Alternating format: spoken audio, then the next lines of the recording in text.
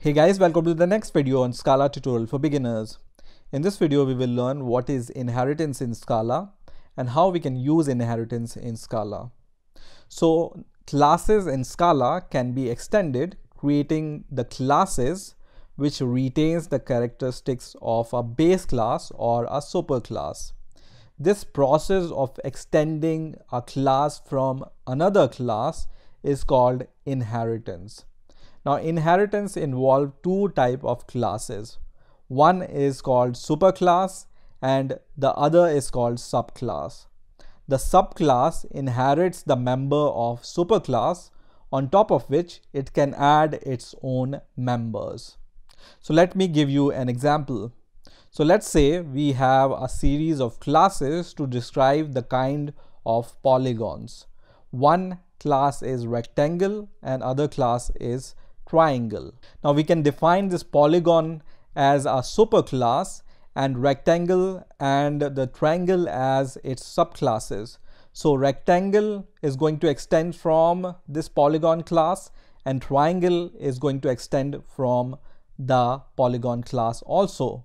So this is called the superclass here, which is polygon, and the rectangle and the triangle classes are called subclasses. Now these subclasses are going to retain some characteristics from this polygon class, and in addition they can define their own member variables and member method. Now the question arises when you can use inheritance.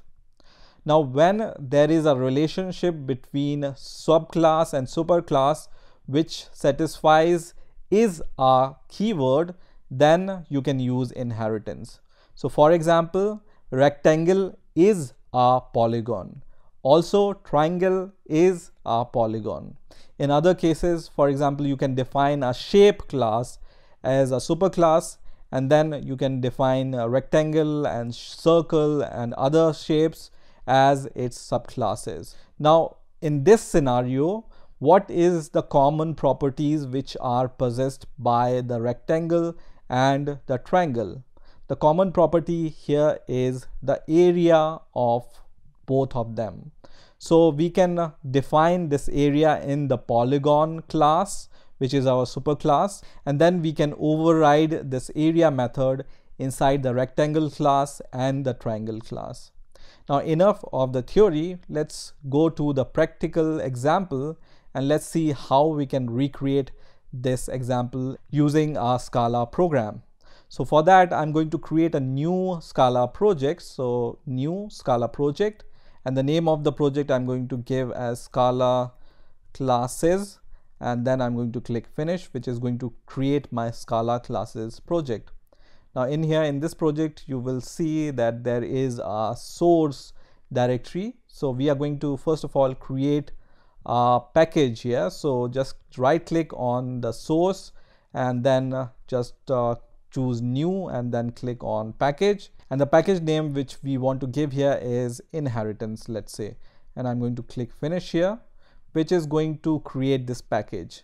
Now inside this inheritance package, I'm going to create three classes.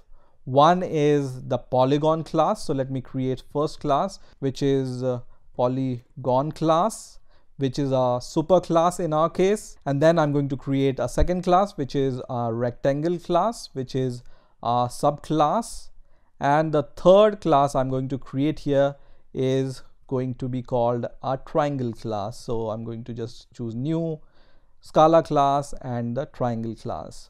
So now we have three classes here. One is polygon, other is rectangle, and third is triangle.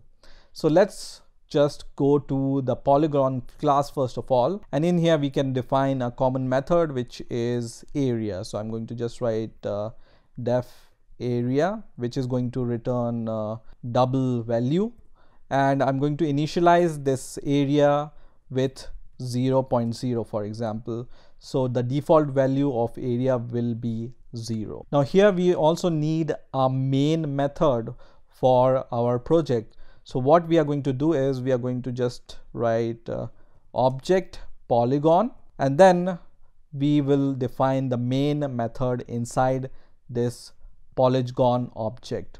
and inside this main method we can just call this polygon class. So for example, we can just define var poly is equal to new polygon. So up to here you already know how classes work and how you can create an instance out of class. Now we will define a method inside this object which is going to be called print area, which is going to print the area of the class which is given to it, and as a parameter we are going to pass the class instance. So for example, p, and p is going to be of type polygon, and inside this print area function we are going to just use print ln method, and then using this p instance of polygon class we can print the area of that class. So now when we call this print area inside our main method, and when we pass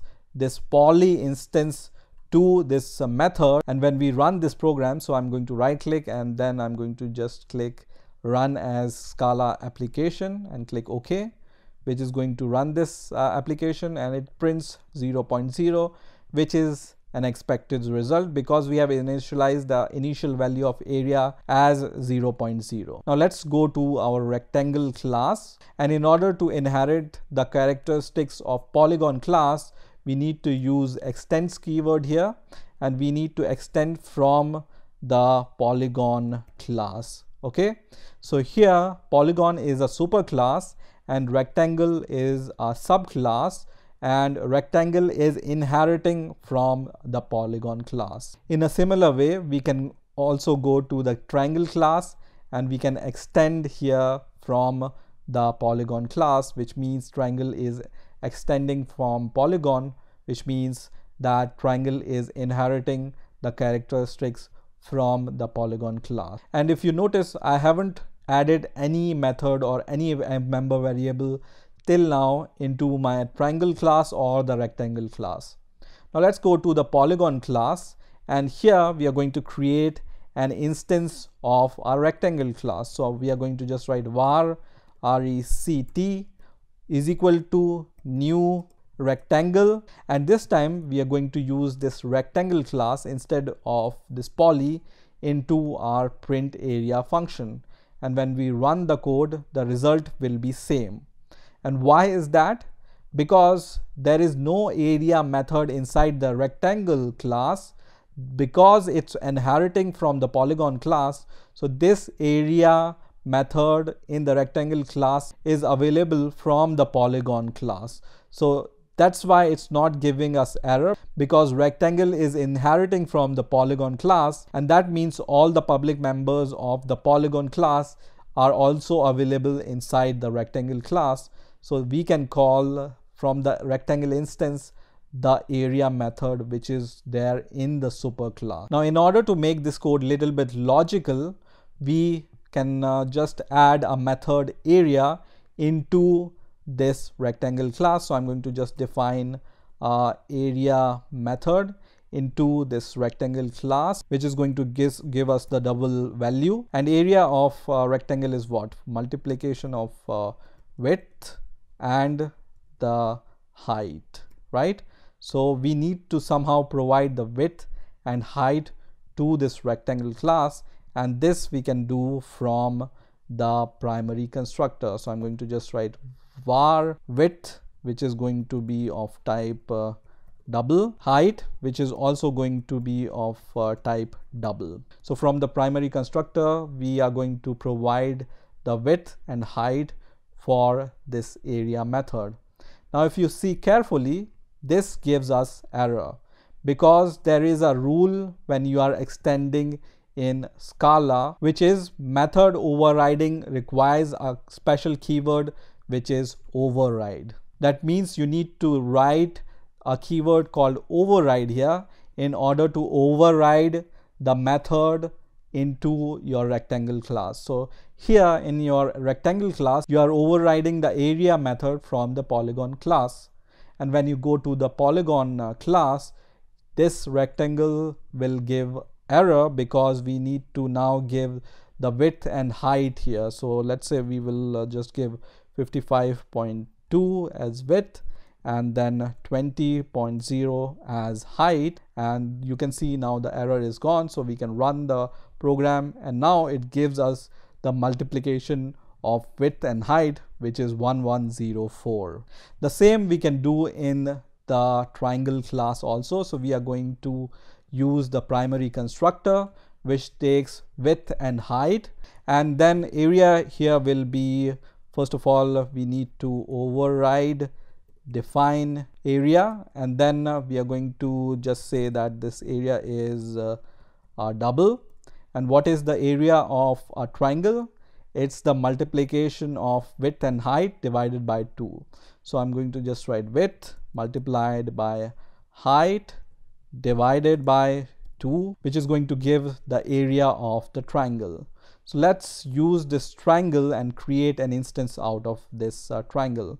So I'm going to just write var try is equal to new triangle, and this also takes 2 parameters, width and height. So let's give the same parameter here, 55.2 as width and 20.0 as the height, and we will use the print area method once again, and this time we will pass the instance of triangle into this print area class, and we are going to run our code, which is going to give exactly half the area of the rectangle. So this is how you can use inheritance in Scala.